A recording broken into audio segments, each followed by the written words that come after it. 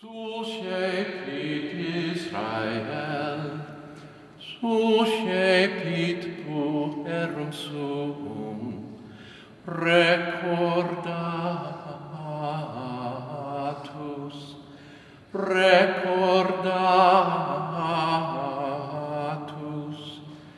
misericordiae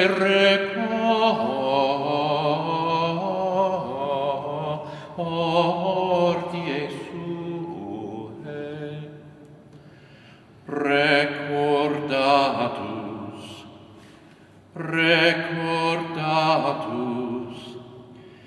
misericordiae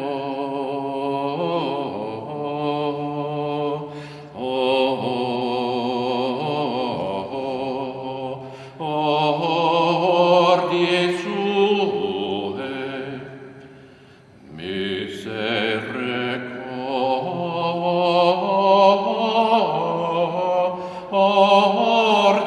suae. Mark seems to have been written either right before or about the same time as the time the Romans destroyed Jerusalem and the temple, which would have been 70 in the current era. So that's about a generation after Jesus. Mark is so small, so short, and people that are used to the Christmas card version of Jesus wonder what happened to Christmas, because Mark's gospel starts with the baptism of Jesus, which Mark sees as the time when Jesus began his vocation, his ministry, his awareness. It's interesting that the church in Egypt for hundreds of years only knew the Gospel of Mark, and therefore did not celebrate Christmas, and began, and the major feast was the baptism of Jesus. The sense in which the gospel came to be, since Mark is the first gospel, is that it was laced together from oral tradition, things that had been repeated over and over again.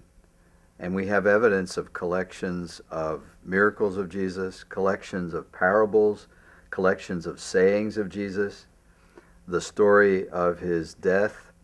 These all seem to have been assembled before Mark. And the sense of oral tradition is odd for us because we have so much written down.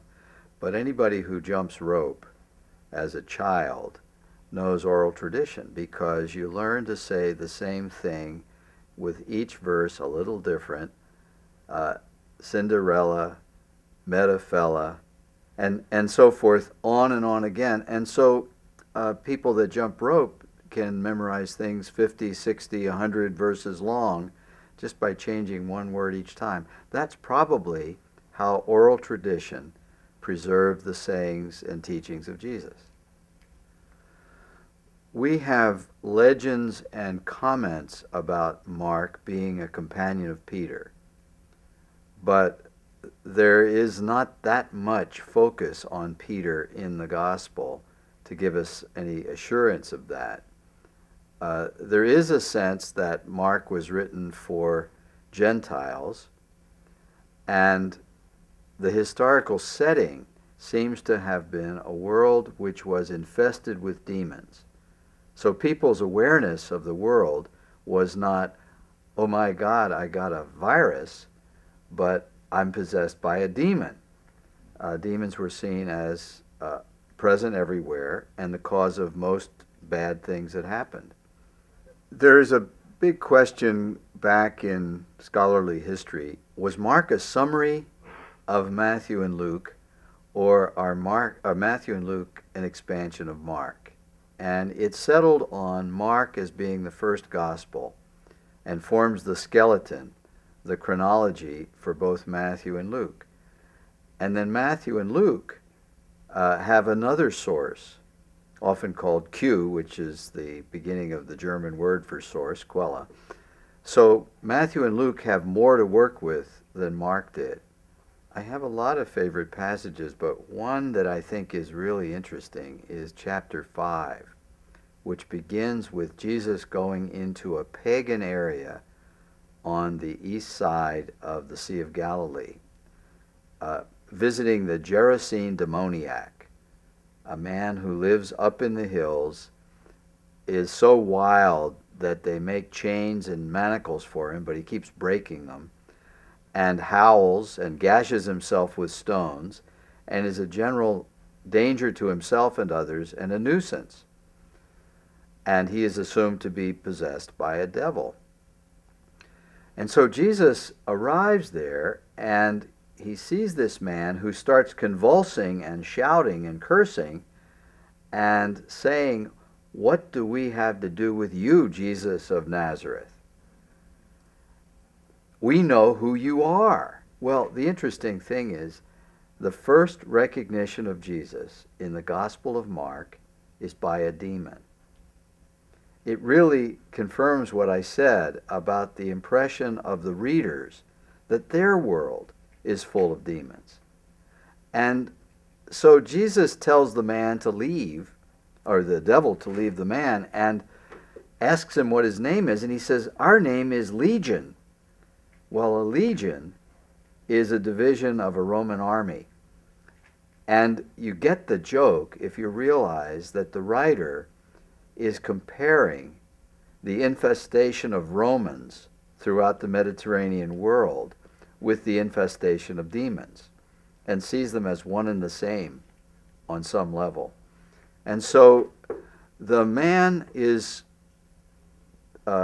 told for the demons to go out.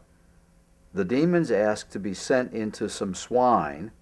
You know you're not in a Jewish area because they don't eat pork.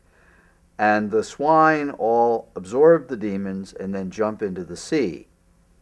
The sea, of course, in Mediterranean time was seen as the metaphor for chaos. So basically, the devils go where they belong. And the man is sitting there, dressed, has his dignity back, is calm, and is sitting as a disciple at the feet of Jesus. And then when the swineherds observe what's happened, they get afraid, and they want Jesus to leave. And Jesus says to the man, "Go tell everybody what you have just seen," because the man wants to go with Jesus. Well, this story brings together two wonderful layers in the Gospel of Mark. It's a story about Jesus. It shows his power over the demonic world.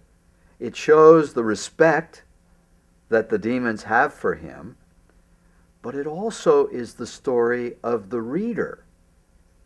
Everybody has days when they're howling among the tombs, can't stand themselves, gash themselves with metaphorical stones, need to be chained up, are a problem for themselves and everybody else. Everybody knows themselves that way. And the idea that an encounter with Jesus will leave them with their normal state restored, sitting or kneeling like a disciple at the feet of the Master, is a dream, is a wonderful dream. And so Mark is writing to the reader, wouldn't you like to go through this transformative experience? That's what an encounter with Jesus is about.